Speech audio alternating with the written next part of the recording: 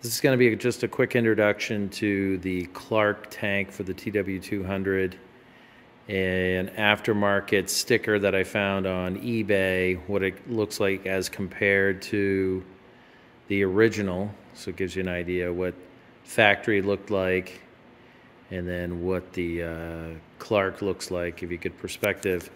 But the other thing is, it's a natural tank, and the TW itself, if you don't know, doesn't come with a fuel gauge.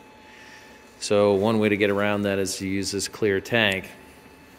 We did something fun in that we wired in a 12-volt strip LED on the backbone of the bike, and then switched it off of the running light so that it draws so little